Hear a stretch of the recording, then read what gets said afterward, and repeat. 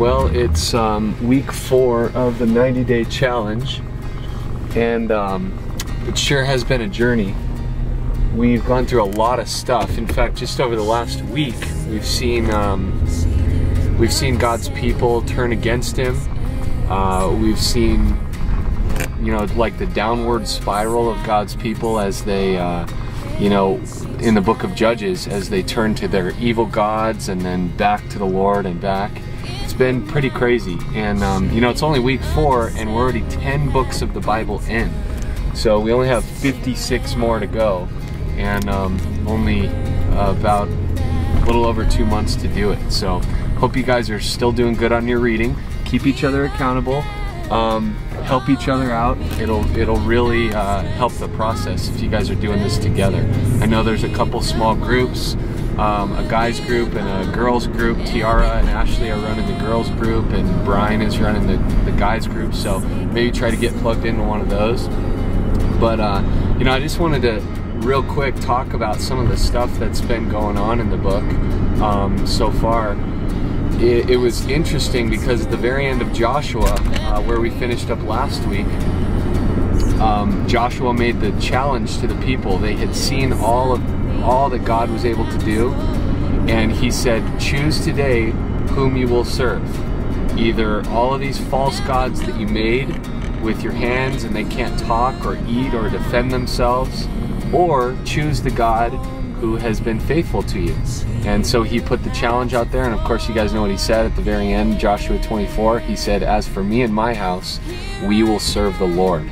And so the challenge was made, and unfortunately the book of Judges started off by you know, the people going into sin. And of course God is always faithful.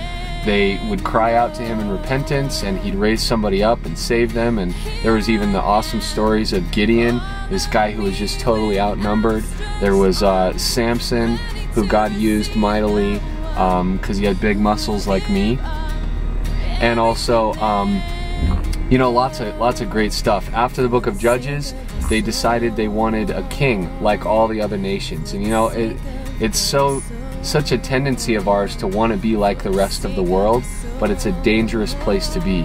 And so just like the rest of the world, they wanted a king, and so Samuel was there, God's anointed prophet, and he anointed Israel's first king, and that was Saul. And of course eventually, only halfway through the book of 1 Samuel, God already had removed the kingdom from Saul because of his unfaithfulness.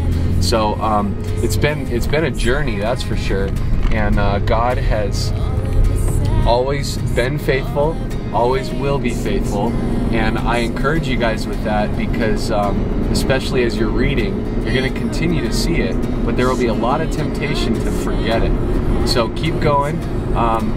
You know, even as we progress, David was the second king, and he was of course the man after God's own heart, but even him, he wasn't perfect.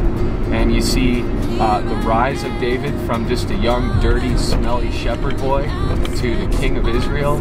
But halfway through 2 Samuel, he, you know, eventually commits adultery and murder to cover up his sin. And so we know that even those who are doing their best to be faithful fall at times as well. So be encouraged that David, even this man of God, was a human and he messed up.